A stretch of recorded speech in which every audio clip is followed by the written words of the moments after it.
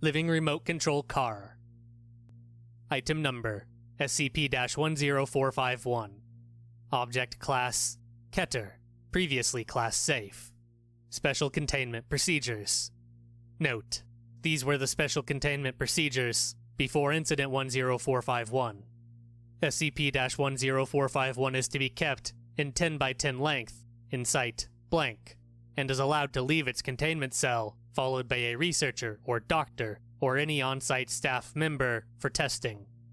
If anyone gets infected with SCP-10451-1, they have to be put in quarantine in a metal containment cell, so if they turn, they don't harm any other staff. These are the current containment procedures after Incident 10451. SCP-10451 is to be kept in an airtight metal containment by 10 by 10 length containment room. If SCP-10451 causes a dent in the containment, the Foundation has to remove SCP-10451 from its containment cell. Only Level 3 or higher personnel are allowed to access SCP-10451's containment cell.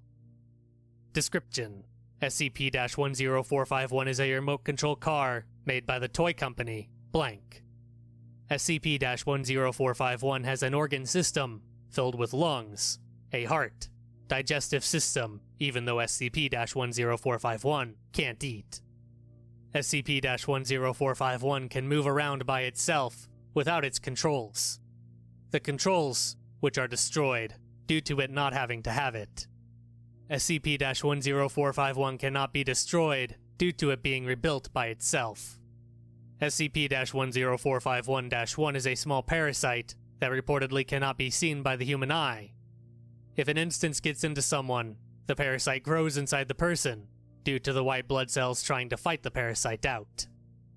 The body, after a few days, starts turning into a creature with a deformed body and sometimes with multiple arms. The parasites are so small they can go through any cracks.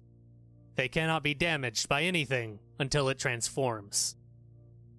Incident 10451. The Foundation caused SCP-10451 to become dangerous because the Foundation kept testing it, destroying it, and seeing it replace itself. It started after a Foundation agent got infected and started attacking Foundation personnel. The person cannot be killed by gunfire, but can only be killed by fire.